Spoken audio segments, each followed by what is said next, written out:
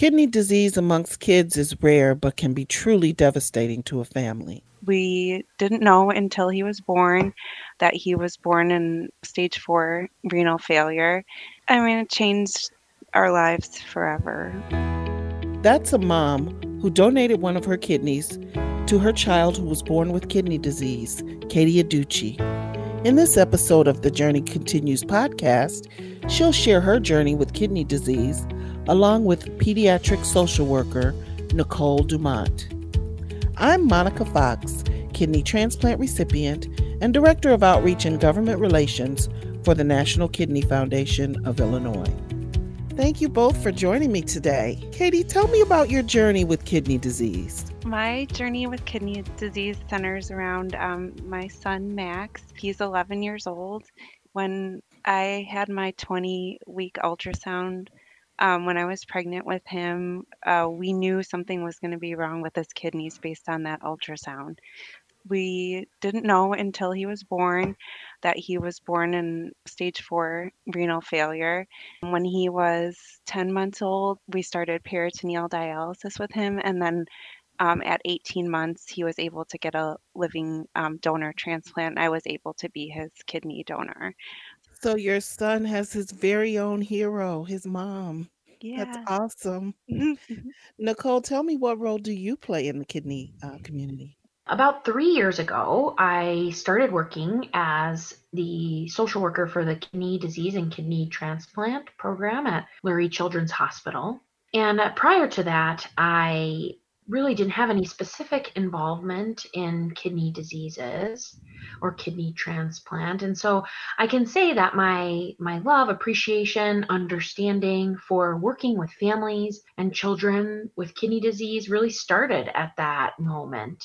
As the social worker for the kidney disease and kidney transplant program at Lurie, I learned so much about not only kidney disease, but also about how it impacts families and children that have been diagnosed with kidney disease. And it just became such a big part of my life, not only my career, but something that I really enjoyed doing. And so my current role is actually still through Lurie Children's Hospital as an individual and family therapist. So I now work in our psychiatry and psychology program, but I continue to try to stay involved with families that we supported and served by staying involved with the National Kidney Foundation. So happy to hear that families dealing with kidney disease have someone like you to be of support.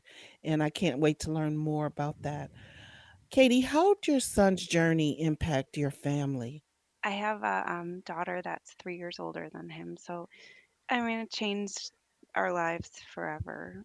Having a second kid would have changed our lives, but having a second kid that has needed all the extra medical care and time in the hospital and special equipment and special doctor's appointments all the time has changed our lives, but all the bad has come with a lot of good too. We've learned a lot.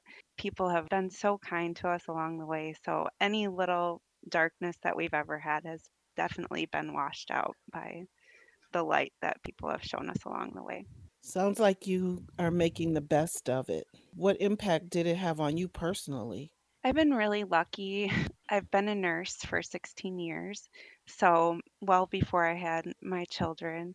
So I've been really lucky that I could understand what was going on, which I think is really hard for parents to wrap their heads around. It's kind of an invisible disease sometimes. It's not like your child has cancer and they have chemotherapy, they are bald, and then, like it's really hard to wrap your mind around kidney disease sometimes. So I was grateful that I had that understanding. But for me, as someone who takes care of people at the bedside, it has made me much more sensitive to what is going on in their minds for sure. And it's definitely made me probably better at everything that I do. And the experience of being able to be a living donor, it's really hard to just, put words into what a miracle that is. So, yes.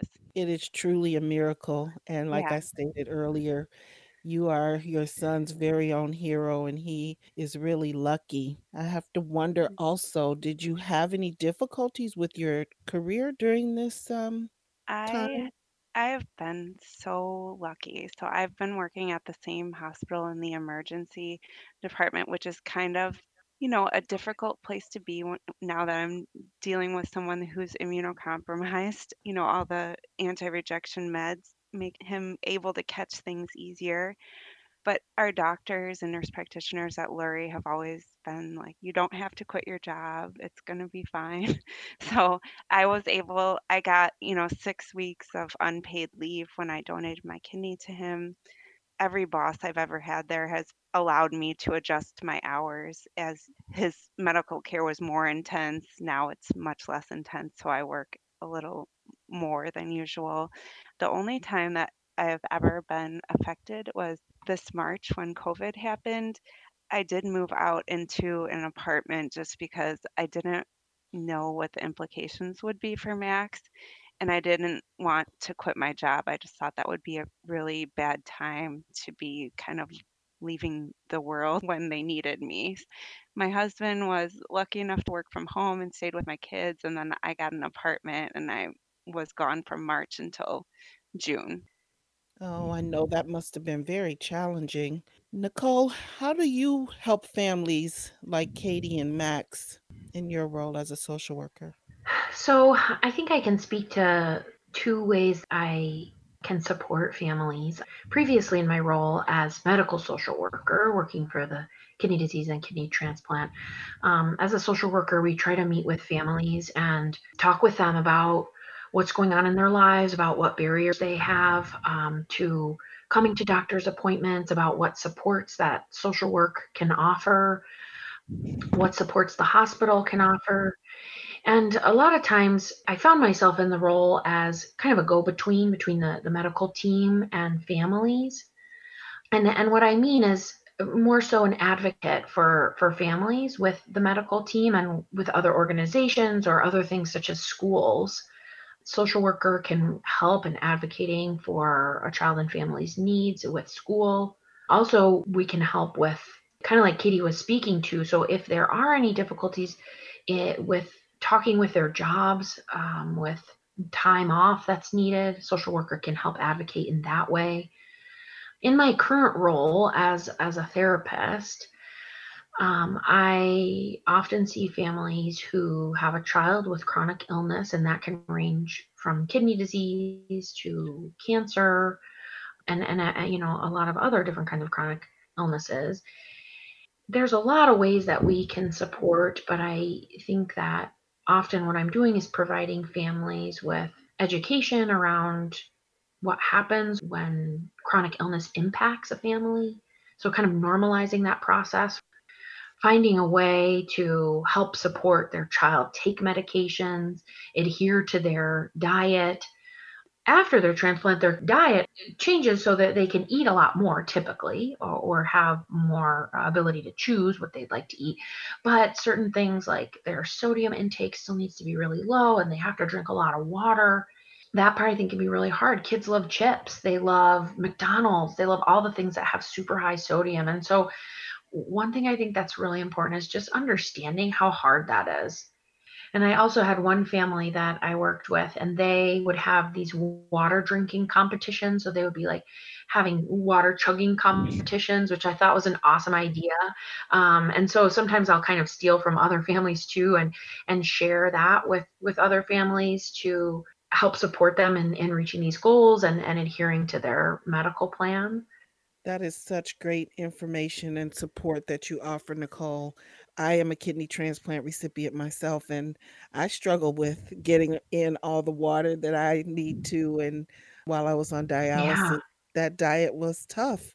So I really take my hat off to parents and to the children who live with this. It's not easy, and it is fairly invisible. So, Nicole, what are some of the biggest challenges of your job, either your current job or your previous job as a transplant social worker? One of the biggest challenges I would say is a lack of resources to help support families. I know Katie considers herself lucky in having work that was supportive of her, but I hear her resilience in that. I think that it's a lot as a caregiver to not only be the living kidney donor, but then caring for your child afterwards. And so many families have no childcare support, especially with young ones, bringing them to medical appointments. I mean, after a kidney transplant, a child and their family have to come to the hospital a minimum of 2 times a week, even if they live in Chicago near the hospital, but then thinking about families who live out in the suburbs, Aurora, Joliet. So I would say that is one of the biggest barriers. I wish we had much more funding and things to be able to help families meet those needs. I think that's probably what I notice as the biggest barrier of helping families. Those are real barriers and real issues that need to be addressed on a larger scale. What would you say, Nicole, are some of the rewards of your job? Oh, I feel like that's why I do this. That's why social workers are social workers, is that because we see that a family does benefit from our support, and that we can, help families to succeed in some way. I was working with a family pretty closely post kidney transplant, and I didn't make any magic happen for this family. But I met with them every time they came in, and I talked with them. And, maybe we colored together. Maybe we played a game. Maybe I called them on the phone to see how they were doing. I met up with them at other medical appointments when I could, when my schedule allowed for it. And this family was so grateful just for me being there. And a lot of times, social workers say we kind of have a thankless role, and I get that. I didn't get into this for the thank yous, but I remember this caregiver wrote me a letter just saying how wonderful the support was that I provided the family, and that alone was so rewarding, just knowing that me being there, trying to understand them, supporting them, and having a voice for them when they needed that voice. That was like the biggest reward, to be honest, that I could have ever received. And those moments really make this work so valuable, because families don't have enough advocates. They don't have enough people saying, this is really hard, and recognizing that. And so I think that in itself is why I keep doing what I do. Well, that was a great example. I'm glad you do what you do. Katie, what have been some of the challenges of caring for Max? I guess the main thing is the unpredictability. It was actually easier when he was like first diagnosed and he was a baby and he was just very sick then. Like he was on dialysis, he vomited every day. We knew he was sick. So you get into the practice of just kind of being on call all the time, like ready to go to the hospital, your bags are packed, you're ready to go. So then you learn that whole dialysis life, and then you have the transplant, and it's this whole new life to learn. They tell you it's not a cure, but in your mind, it's like you think it's going to be a cure. so, Mhm. and so we were very excited about the obviously we were nervous too, but we were very excited about it, and it mostly has been so much better than all of our 8 months on dialysis, but it's also terrifying too. And I guess an example of it is when I moved back in June after, self quarantining myself from the family till we kind of figured out what COVID was and what all the precautions to follow and moving back. About a week and a half later, Max started vomiting, and at this point, we have not been inpatient in the hospital for over a year, which is like a world record for us.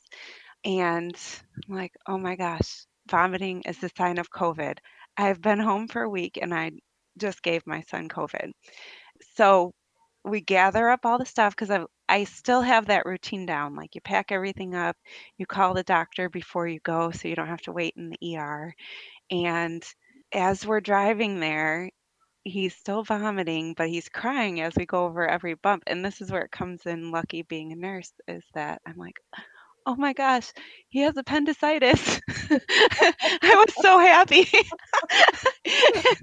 And all the doctors, when we got to the ER, thought I was crazy, but I'm like, I'm pretty sure he has appendicitis because he cried with every bump we went over. Like he finally stopped puking and fell asleep, and he would still cry because I usually drive pretty fast when I go down to the city, and we had a lot of bumps to go over.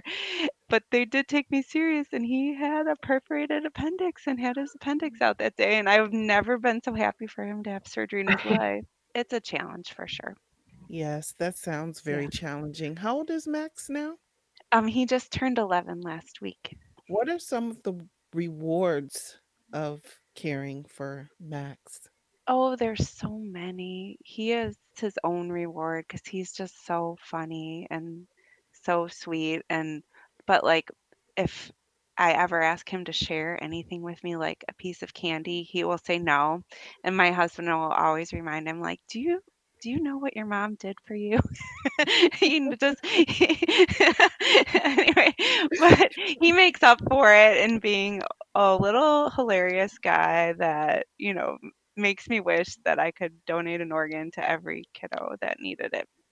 So, Katie, as an adult myself living with kidney disease and a transplant, I understand feeling different than others, and I can only imagine how Max must feel.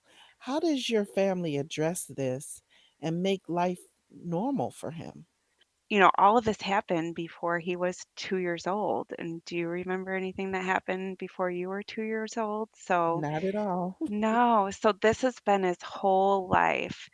So, I think it's much harder for the kids or adolescents it comes upon them later. But for him, this has always been his life. We've never treated him any different than his sister, really. They both have to do the same things.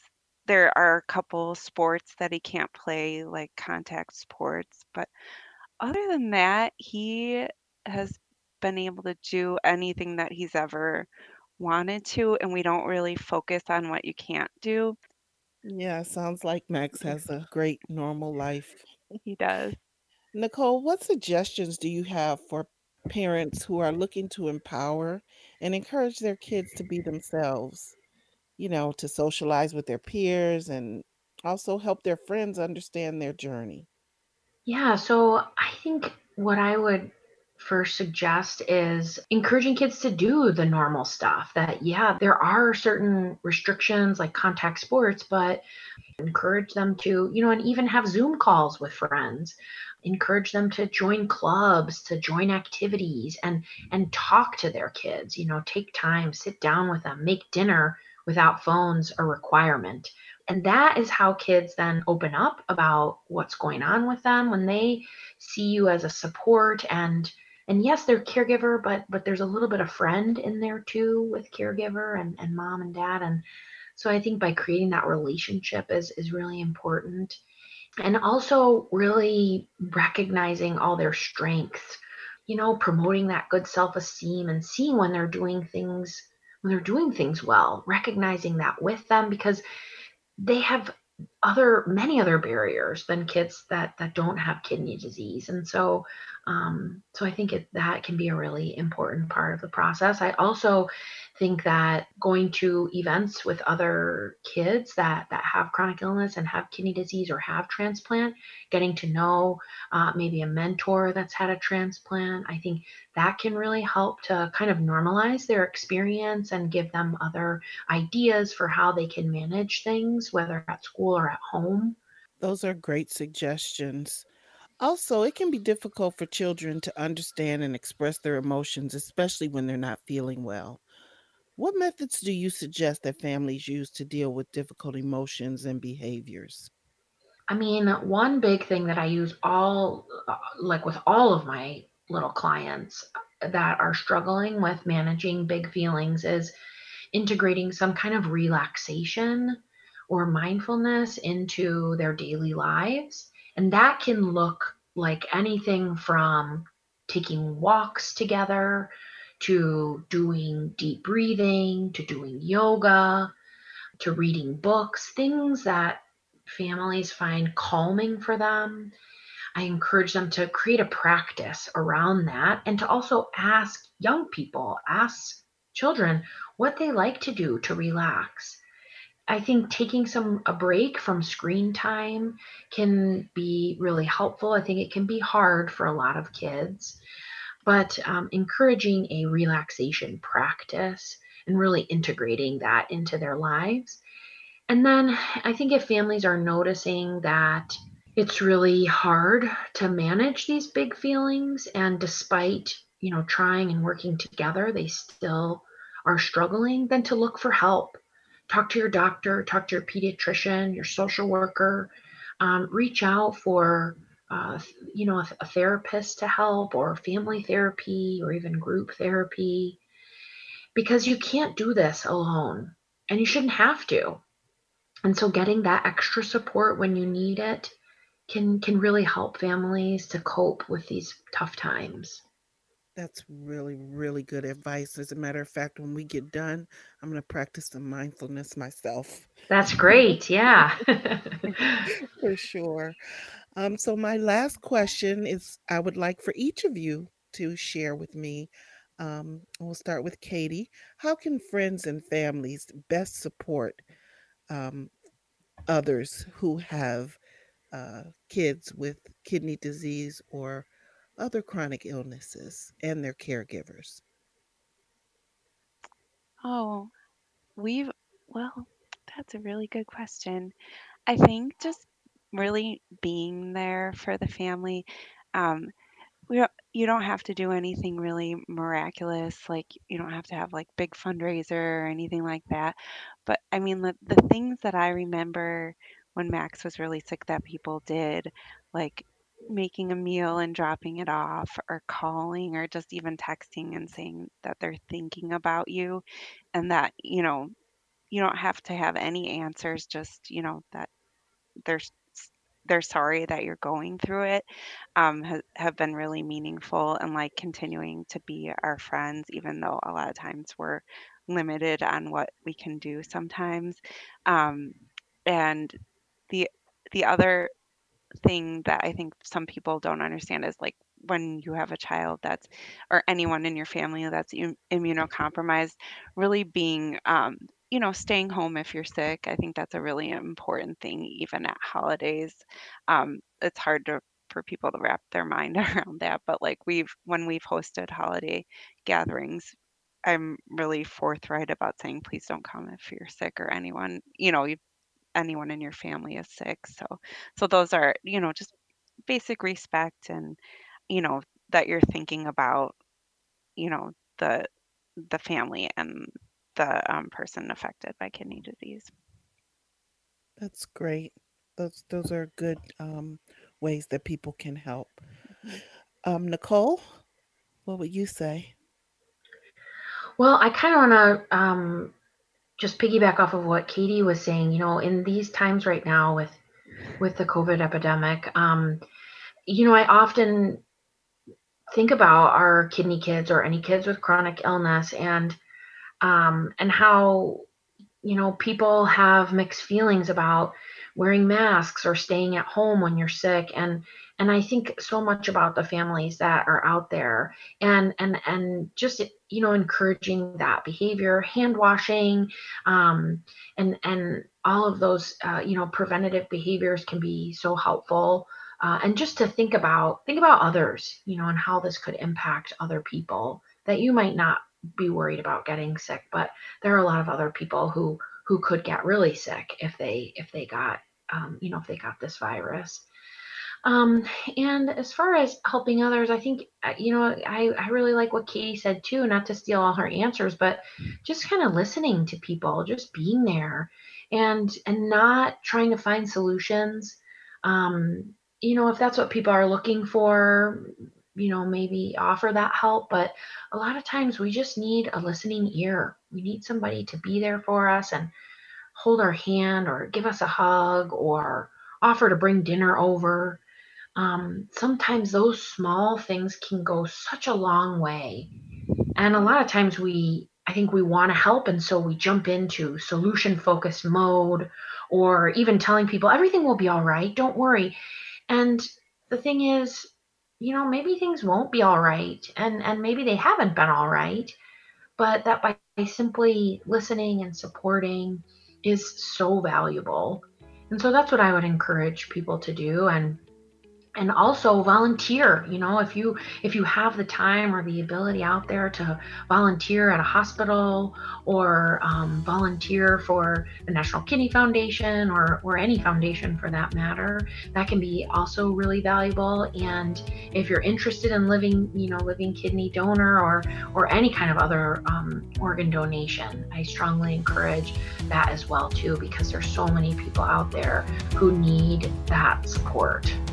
Thank you so much, Katie and Nicole. This has been a fascinating conversation. You both are absolutely phenomenal women, and I take my hat off to you both for all that you're doing in general, for what you've done in Max's life. He sounds like a fantastic guy. Katie, you are his personal hero, and I hope one day he'll start to share his candy with you. I don't think so. Thanks, Monica. I'll let you know if it happens. Okay, thank you, ladies, for taking this time to share your journey with me. Sure, thanks, Monica. Thank you so much. There are about 10,000 children living with kidney failure in the United States. At National Kidney Foundation of Illinois, we offer fun educational programs and a summer camp experience for families like the Aduccis. If you'd like more information on volunteering or supporting these programs, go to nkfi.org. At NKFI, prevention is a major part of our mission. That's why at the end of each episode, you will hear a nutrition tip. Here's Dr. Melissa Prest. Here's today's health tip about sleep. Getting good sleep quality is essential for your health and well-being. Adults need about 7 to 9 hours of sleep each night. Not getting enough sleep has been found to be associated with the development of chronic illnesses like diabetes, heart disease, obesity, and depression. You may not be getting good quality sleep if you wake up in the morning and do not feel rested, if you've repeatedly woken up during your sleep hours, or if you're experiencing symptoms of sleep disorders such as snoring or gasping for air. Improving sleep quality may be helped by better sleep habits or being diagnosed and treated for any sleep disorder you may have. Good sleep habits, sometimes referred to as sleep hygiene, should be done 30 to 60 minutes before your sleep time every day. Examples of habits that can be used to improve your sleep health include being consistent by going to bed at the same time each night and getting up at the same time each morning, including on the weekends. Engaging in some relaxing activities like taking a warm bath or shower, doing gentle stretches, meditating, focusing on your breathing, or spending some time reading a book that isn't on an electronic reading device. Make sure your bedroom is quiet, dark, relaxing, and at a comfortable temperature. Remove electronic devices such as televisions, computers, and smartphones from your bedroom. Avoid large meals, caffeine, and alcohol before bedtime. Get in some exercise during the day, as this can help you fall asleep more easily at night. And limit napping during the day, as this can disrupt your ability to fall asleep later. If you do need to nap, keep it to 30 minutes or less and avoid napping later in the afternoon. If you've implemented good sleep habits, or you're still having difficulty with your sleep, or the sleep difficulties continue to impact your day, talk with your healthcare provider for further care. With today's health tip, I'm Melissa Prest, a registered dietitian nutritionist and the foundation dietitian for the National Kidney Foundation of Illinois. The Journey Continues is brought to you by the National Kidney Foundation of Illinois and sponsored by Donate Life Illinois. To learn more about kidney disease and living donation, visit www.nkfi.org. To register to become an eye, tissue, and organ donor, visit lifegoeson.com. If you enjoyed what you heard today, please subscribe to and leave a review for The Journey Continues in Apple Podcasts or wherever you like to listen. This podcast is produced by Rivet. To hear more great podcasts, visit ribbit360.com.